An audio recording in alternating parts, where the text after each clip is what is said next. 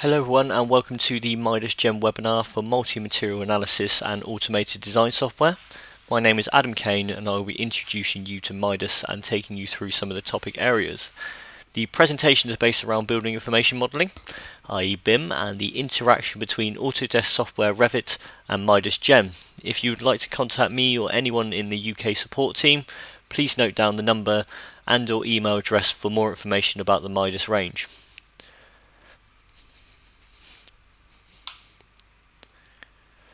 So first of all, let's go through some of the how-tos and the use of GoToWebinar. I know that everyone can hear me and see my screen, but if you are having problems, please place your comments in the chat box on your GoToWebinar dialog box or call our technical support team. If your screen happens to go blank during the presentation, it will most likely be your screensaver kicking in, so if you can, please make sure it's set to off or wiggle your mouse. Thank you. You can minimize the GoToWebinar box using the red arrow in the top left hand corner. You can also ask questions throughout the webinar and I will answer them all at the end. So today we will be going through the following subjects. I'll give you a short introduction to Midas and also BIM, the interaction between Revit and Midas, moving on to look at a AutoCAD DXF file and how that is transported over into Midas Gem and built up into a model. Then look at the analyst capabilities, the results extraction, the design and the creation of the dynamic report, finishing the whole thing off by looking at DShop, which is the automatic drawing software package. So, just to give you a short introduction to Midas, we're the biggest developer and distributor of engineering software in the world. We have the #1 market share in terms of licenses distributed. Midas develops not only the structural analysis and design software, but also the civil and geotechnical software, as you can see on your screen. So if you or your colleagues would be like a bespoke presentation, please contact the Midas UK support team. Here I've captured a range of different structures. Midas Gem has been used on literally hundreds of thousands of projects across the world. Here we see the Burj Khalifa, the Moscow City Palace Tower, the Twin Towers in China and also the Beijing National Stadium. It's used for a multitude of different projects such as airports, blast furnaces and also plant structures. The projects depicted here are some of the recent BIM projects we have been working on in the UK, where Midas Gem is applicable for buildings of any size and complexity. So I'll now give you a brief introduction to Midas Gem. Midas Gem is an advanced structural analysis and optimal design system. It has an intuitive user interface much like AutoCAD for ease of modelling. It has state-of-the-art computer graphics and the most powerful solvers. There's a wide range of analytical capabilities enabling engineers and researchers to readily perform structural analysis and design for even complex structures. We also have comprehensive design to Eurocode and British Standard, and Midas Gem has all the major international codes built in to assist with any planned overseas works. Right, so now just a little bit about building information modelling. BIM provides the ability to share models between all professionals involved in the design team, which includes architects, structural engineers and MEP, or mechanical, electrical and plumbing engineers. Each discipline of the design team can update the master drawing, which in turn automatically updates the central drawing. So here you see the interaction between the architect, structural engineer and the MEP engineering disciplines. The information is all communicated on one platform to create a seamless interaction between all parties. So if there is a clash between some of the services and the structural members, then it can be redesigned. As this is all carried out on one platform, the drawing can be updated quickly and efficiently. Revit is Autodesk's BIM product. It incorporates all the functions that the architect needs to fulfill the drawing design. The structural engineer, however, has to use an outside source to carry out the analysis and the design of the structure. Midas Gem can import and analyse any material and is being widely used in the UK by leading consultants. So Midas Gem has a good interaction with Revit structure. Here you see the interaction. The multi-storey building shows that all the beams, columns, slab openings, foundations and materials are all brought over into Midas Gem. So here you see the direct link between Revit and Midas Gen. The dialog box appears and we have a few options like file location, units and material properties to be considered for the transaction. This is a very fast and effective way of communicating the model over to Gen. Here is some of the material we're going to cover during the demonstration. We'll discuss some of the issues with connectivity within Revit, look at the analytical model that must be present for the structural analysis and design to take place, then look at the Revit Gen interface, and I will show you what materials and sections have come across from the Revit model. I'll now just quickly take you over into Revit and we'll look at the working space. So here we have the Revit model. As you can see, it is a multi-material building. We've got all the foundations in the form of strip, foot and spread. We've also got a buried reinforced concrete earth retaining wall. We have the concrete columns supporting concrete slabs on the first two floors. Then we have the steel for the top three floors in the form of columns and beams and also bracing.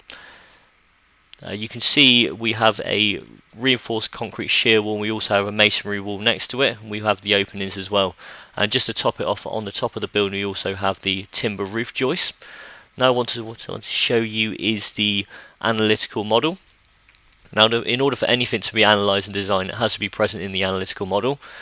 And we also have to have good connectivity. So as you can see from this column here, which is connected to the slab by a nodal connection, I purposely left out the second floor slab just to show you that how to make it an analytical, how to put it into the analytical model.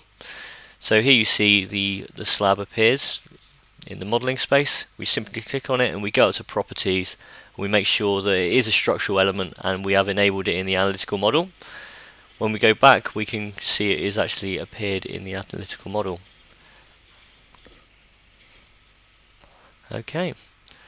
Right, as you can see, it's just appeared there. Now I'm just going to go up to the add-ins at the top, and we're just going to go to the external tool and send model to Midas Gen.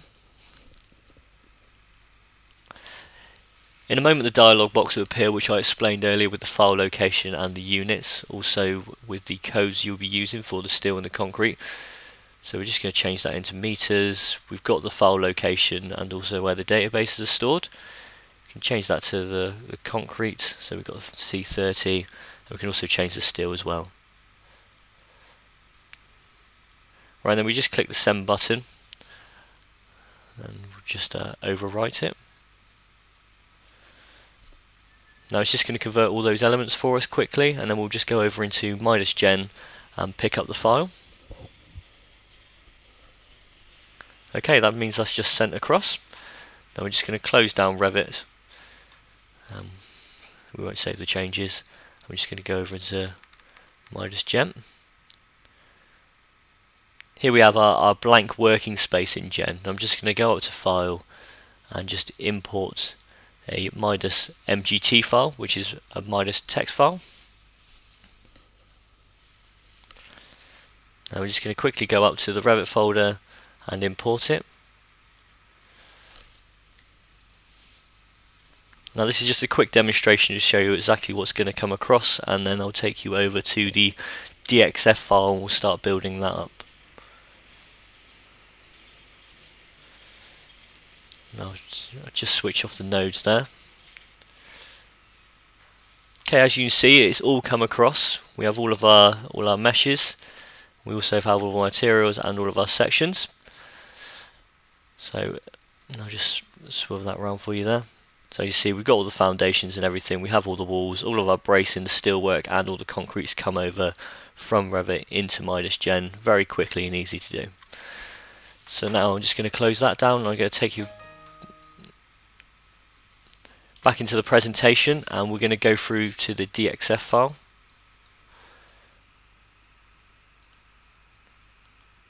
So right, now we'll show you how groups are brought across into Midas Gen, how simple it is to drag and drop materials and sections. We'll now go into Midas Gen and quickly take the DXF file in its wire form over into the program. So I'm just going to go straight back into it now, and we're just going to pick up the DXF file. So just to explain that this is our work tree, I have already built up all the materials and all of the sections, including all the thicknesses. and I'm quickly going to show you how to do that. So we just go down to properties, go across the materials, and we've got them all listed here. So I just want to add one more just to demonstrate what we do have in the database. So we can select from steel, concrete, steel reinforced concrete, and we can also have user defined. We're just going to stick with steel in this case. We've got all the international codes from across the world, including the BS standard and also the Euro code, and we also have the extensive database for all the different material properties. So we're just going to add that now and click OK. So as you can see, it's just appeared there. I'm going to do the same for section just to illustrate how many different sections we have within the program. So same thing again, we've got all the codes from all across the world, and we also have a variety of different sections to choose from. And there we have the different sections as well. So we're just going to pick up a beam, and we're just going to click OK, and as you see, it's just appeared there. So that was just a quick demonstration of the materials and sections. Now I'm just going to quickly import the DXF file. So just go to the import. I'm just going to quickly browse. Have to go up to the folder. Then we just import the CAD file. So as you can see, we have all the layers have come across. So we just bring those across into the model. We can select what material we want. We can also select if we want a different beam or anything, but we're going to define those all when we're actually in the program. Just click OK. So as you see, it's just appeared there on the screen. I'm just going to change this display quickly in the display options, just so it comes up with a decent colour. Okay. So we just changed the colour. As you can see, we've got the groups here, and all the groups have come across. Now what I'm going to do, I'm going to use the groups and use the works tree and build the model up very quickly. So just going to make sure that everything's defined in concrete first. So that's everything selected there, and we just drag and drop the concrete over and just make sure it is concrete. Then we can do the same for the steel quickly.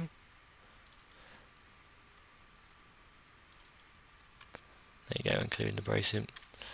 And just do the same for steel.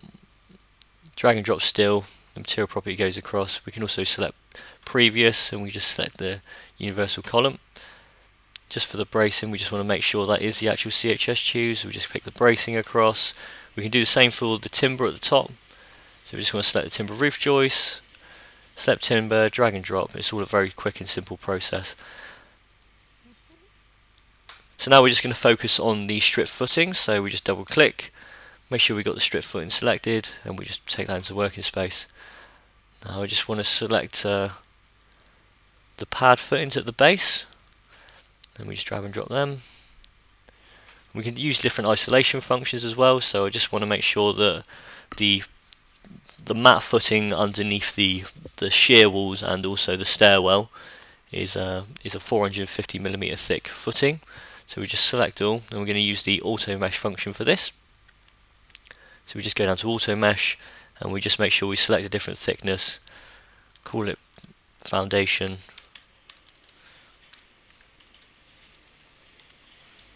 and just click apply button. And then we come up with the mesh, and the thickness comes in as well.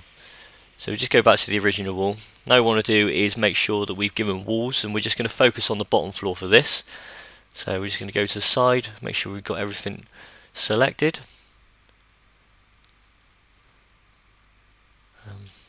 We can press F2 at any time just to make sure we activate it. And now we've got all of the bottom floor isolated. Now we're just going to use the auto mesh function and select by plane. We know that it is a 300mm thick retaining wall. It's called retaining wall 1. Then make sure we just select by plane for all of the walls on the bottom floor. So we're just going to, and you see it just highlights it quickly. We can just click apply. And we do that all the way around, making sure that we just change it for the direction we want it in. Just click apply again. Okay, I just want to make sure that we get this on the angle, so we've got to select by the 3 points and just click apply. Now what we want to do is just quickly do the walls on the interior, so we're just going to make sure that we can activate those. So we just select them. Here we go back to the original view. Do exactly the same with the plane. But we know these walls are, some of these walls are retaining walls and some of them are actually the masonry walls as well. So we can just select it, and we just want to shear wall 1. And he's going to put them all as the 225. So just click apply, and and it will even account for the openings in the walls as well. So let's do that just one more time. Click apply, and it takes account of the actual shear wall opening. So just select that on the other two planes and apply, and then once we've done this, we'll just move on and we'll just do one of the slabs. Then I'll go on to show you the full model once it's been complete. So as you can see there, we'll just reactivate everything and do exactly the same thing again, and just do the first floor, and there we go.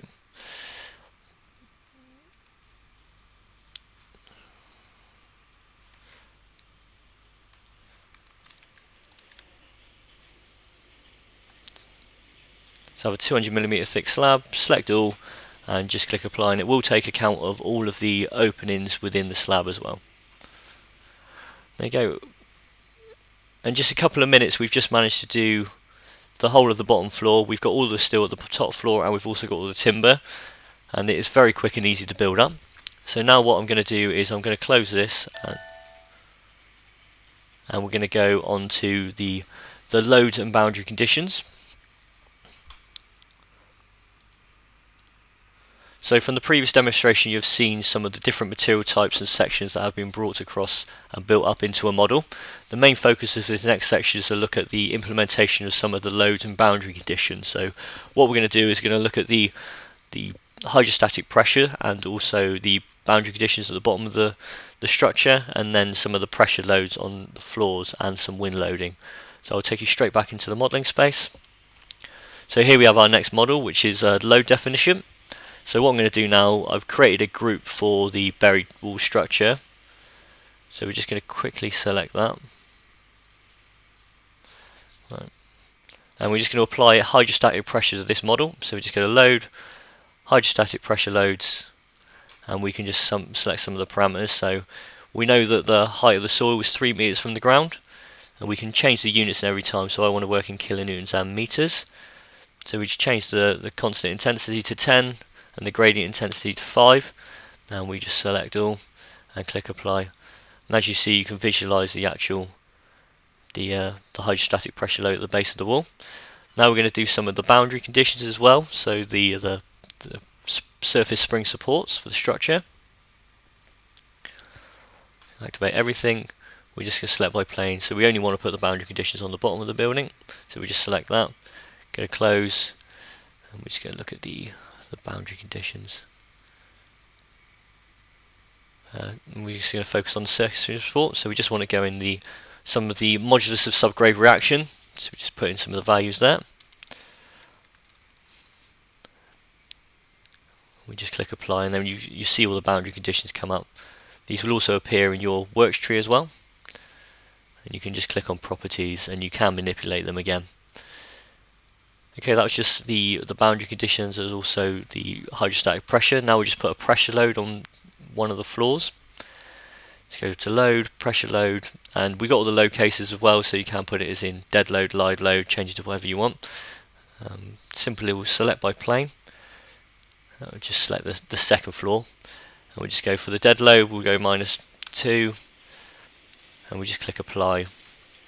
And as you can see, visually it comes up very graphically. It doesn't matter how many times you zoom in, it will just keep on going more and more detailed. We do the same with the live load as well, and we can just select by previous and just click apply. Okay, right, now what we want to do is just show you the wind loading. So we just go to load, lateral loads, and wind loading. All the wind loading is done automatically as per the code, so we want to go in the X direction. We just want to select the Euro code, go in the X direction and not the Y direction, and just click apply. We can also look at the wind load profile as well. We can look at the story force, shear force, and also the overturning moment. You can also look at the calculation sheet as well. We'll just we'll cancel that. But there's the calculation sheet comes up as well for the wind loading across the building. So we'll close that, and as you can see, you get the visualization in the background. Right, now that I've shown you some of the implementation of some of the loads and boundary conditions, we're going to move on to look at the analysis and design. So we're just going to close this model down, and we're just going to click no. So just move swiftly on.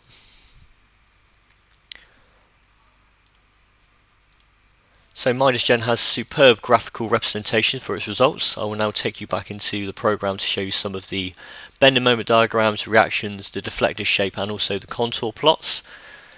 So we'll just go quickly back into the next model.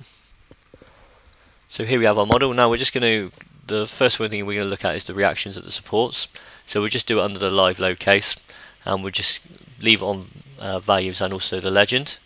So we just want to look at the maximum, and it will just indicate where that is. So click OK, and we'll get those reactions at all the supports. Okay, as you can see, we have our legend down the side, and it tells you where the maximum moment is happening. You can also look at where the maximum is happening here as well.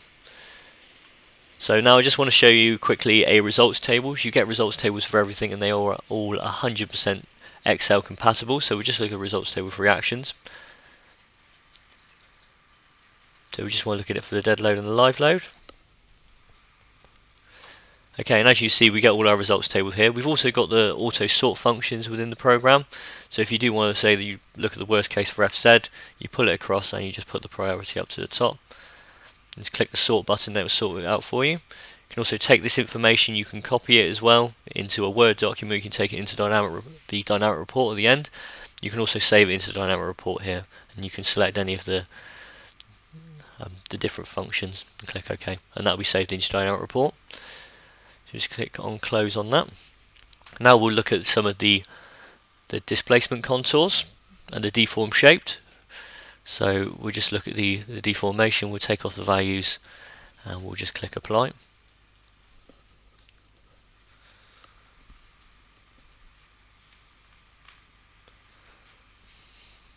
So here you see you get good visualization of the results and also in your legend, and you can get this all in the table format as previously mentioned as well. So now we're going to look at some of the bending moment diagrams for the steel. So we'll just pick up the sections, and we'll just click on the materials and just select steel, just activate that.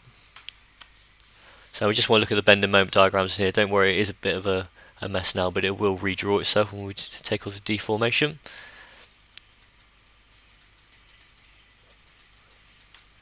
When you get the bending moment diagrams, you can look at them in two shapes. You can also look at them in different planes as well. So if you do want to select by plane, then you can. You can just isolate that, and you can just look at them as that plane. Okay, that's just showing you some of the bending moment diagrams. Obviously, you can look at all the values in these in the tables as well. And we'll quickly just reactivate everything.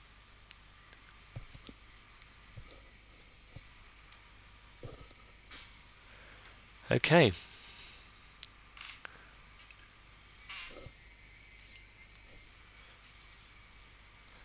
I'm quickly going to isolate a slab so we can look at the plate stresses as well. So here we have one slab. We'll just look at the plate stresses.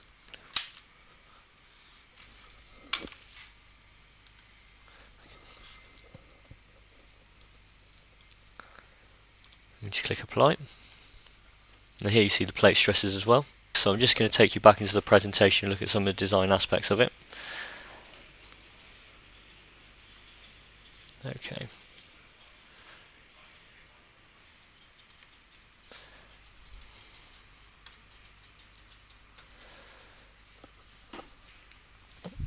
So now I'm going to show you how to automatically design some of the elements listed here on the slide. We'll take you back into the program. We'll look at a reinforced concrete column. We'll also look at the steel design and briefly look at the optimization. We will then look at the slab design and also the wall design. So you bear with me, I'm just going to go straight back into the program and start that process again. So here we have our model. We're already in the analysis, and I just want to select one of the members here. So I'm just going to select this member, and we're just going to show you how to design that. So the member is selected, we just go out to design, concrete code design, and also column design. And we can look at our NM interaction curve, and also a summary report and a more detailed report. So we're just going to look at that member now. So just look at the PM curve or the MN interaction curve. You can manipulate that and look at it from all angles. You can also have a graphic, which is a summary report, which has all your actual forces and moment capacity checks. If it's highlighted in red, that means the section is failing. You've also got the MN interaction diagram here as well. We can look at a more detailed report, and you can check as per the code exactly where it is, so where it's been selected from the code, and you can also check the calculations. So we just go back from that. We just want to destroy that as well. Now we're just going to quickly look at the steel design. So I've created a group for just one of the bracings column and also a beam. So we're just going to quickly isolate that now. As you can see here, we have those on screen. So what we do, we just select all, and we're just going to go up to design, and we're going to go to the steel code check. And as you see, all the elements have just appeared. So it will give you the universal beam, universal column, and also CHS tube. So you can look at these all in the members, and you can look at the graphic for the summary report, where it will give you the actual member and also give you if the section is failing as well. And you can also, much the same like the concrete, you can look at a detailed report. If you do wish to change any of the members to find a more satisfactory section, you can go up to change, put in some of the parameters, and it will find a satisfactory section for you. We're not going to do that now, but we could show that in another demonstration. What we'll quickly show you as well, if you would like to do the steel optimization, you can go up to design, steel optimization design, and you can select all these members, and it will select a member by weight, and you'll get a result much like the PDF document I'm about to show you. So once you've carried out the design analysis, you'll get a report like this one, and it'll give you, for example, you've got the 203 by 203 by 60, and it's changed it by weight, so it's 203 by 203 by 52. It will also give you the saving of the weight and the total weight as well. Just going to close that down. We're just going to close that. Now what our main focus is going to be on is the slab design.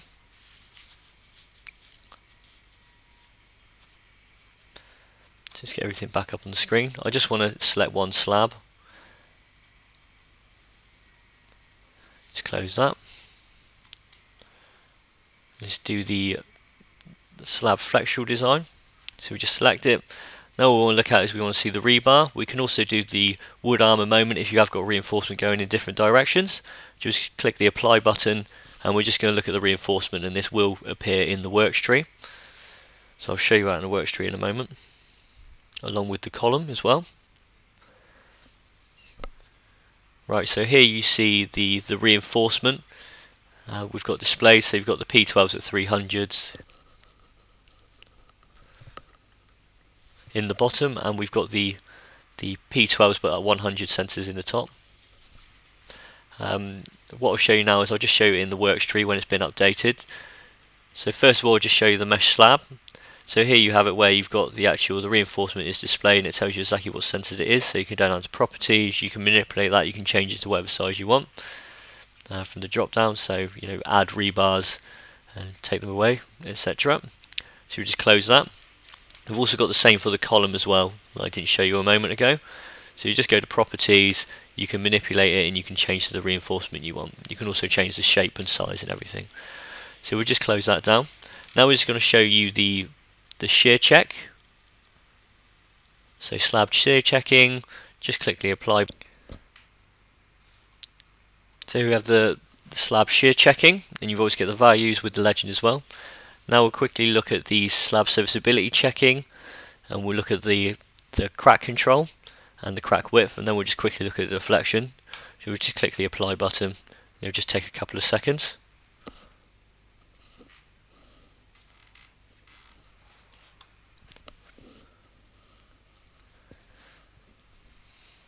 I'm just going to take you back into the presentation and show you, because this does take a couple of seconds, I'm just going to take you back into the presentation and show you the tables and also the dynamic report, which I'm going to do at the end. So we'll just take you back there now.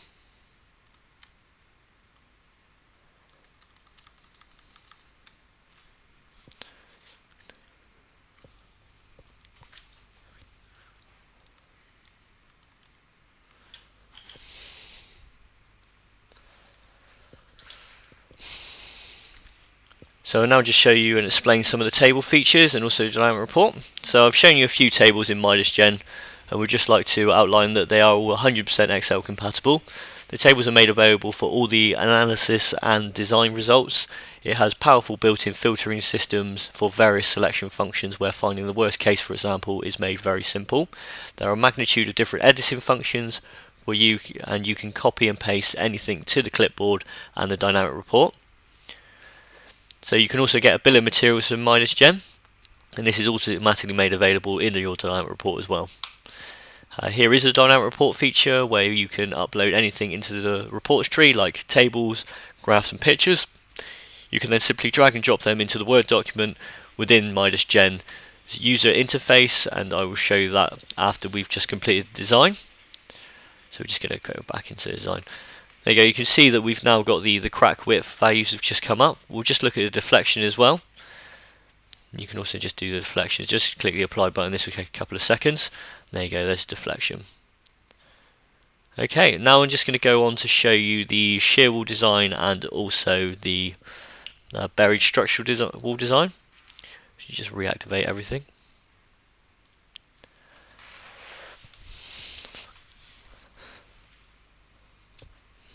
Okay.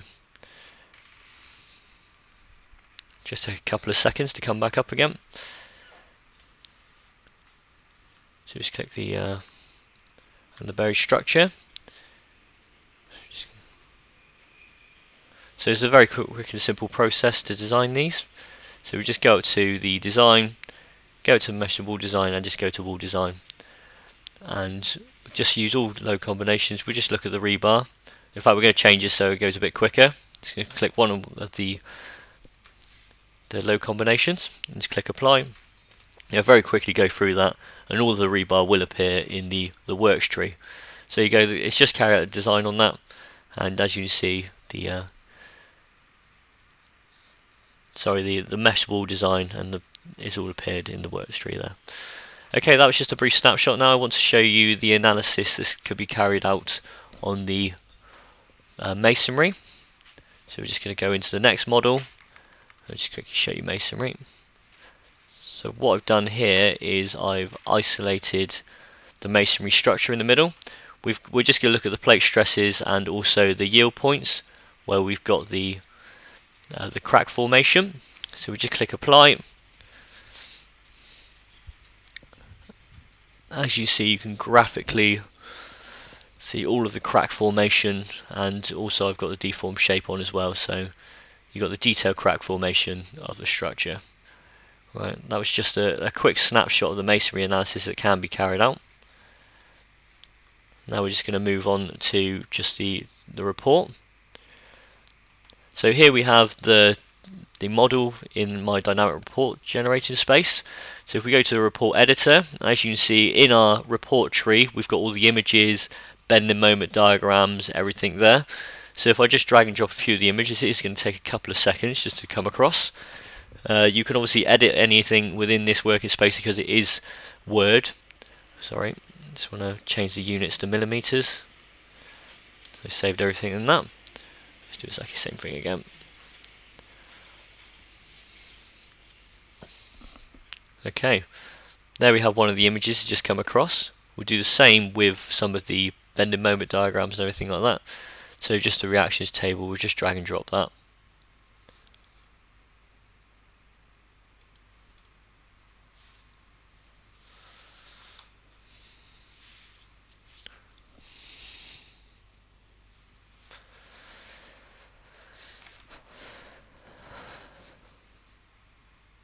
It will take a couple of seconds. So as you see, the reactions table has just come, the reaction picture has just come across. We can also take the table as well. So we just go for max reactions. We know where they are, so we're just going to bring them across now. See, we have our table. Midas Gen automatically builds it all up for you as well. So if you've got defined text, it gives you all your boundaries, all your nodes and everything, so you can also copy and paste them. We were talking briefly earlier about the bill of quantities, where you can drag and drop that across. It'll give you all the values of all the different materials that are used. Okay. You can also just get that from the top as well. So if you go to the tools, you can look at the bill of materials. It'll give you a basic bill of materials for all these materials. Okay. There you go. There's your bill of materials as well, and it'll give you all of the the quantity of steel and everything that's been used. Okay, now I just want to show you how dynamic the report is. So what I'm going to do is just go back into the modeling space, just delete a few of the columns. So just select those, just delete this column here, delete this column, and possibly this column over here. Just press delete. Analysis results, design results will be deleted, but that we don't mind about that. Now we just go back to the report, we go to tools, and we just auto-generate it. And it will give you a dialog box saying exactly what needs to be regenerated. You click OK, and then it will automatically be regenerated for you. As you can see, it's been regenerated. So that was just a snapshot of the dynamic report. Now we'll just go back into the program, and we'll just carry on. So now I will show you Midas Shop briefly. So Midas Shop generates structural drawings. The export from Midas Shop can be in DWG or DXF format, so you can take it straight over into AutoCAD. It gives you layouts of the reinforcement, as you can see here. It can give you the reinforcement detailing, automatic placement of reinforcement bars reflecting constructability. Shop auto checks for the clear spacing of rebar as well. It automatically generates the general notes for your drawings, and it will give you a bill of materials automatically as well, displaying the reinforcement of material quantities for construction using the design results. It will give you the framing plans for both steel and concrete. It will give you beam reinforcement detailing, and it will also give you a members list for beams and column layouts. So that's just a snapshot of D-Shop there for you. So just to finish and recap on the advantages of Midas Gen, you can analyse multiple material types within one working model. There is no restriction on element types and connectivity. For example, the bracing will automatically find whether it is in tension or compression based on the loading criteria. There is no restriction on the complexity of the model within Midas. The generation of structures of differing complexity is very fast and easy to learn within the program.